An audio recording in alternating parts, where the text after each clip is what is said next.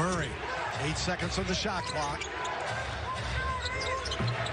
Could finish possessions, and it's a whole lot different when you're attacking the closeouts versus the one having to start the chain of events when you get into a closeout game.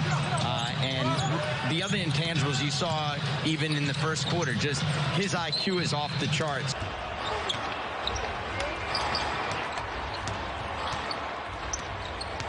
(36-30), Pelicans in front.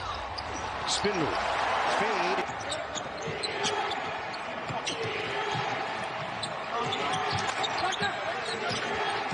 Thunder don't have a true point guard on the floor, and Pokashevsky to the shot and just blew right by. He saw Reed and said, hold up, I'm quicker, faster than you. I can get to the bucket.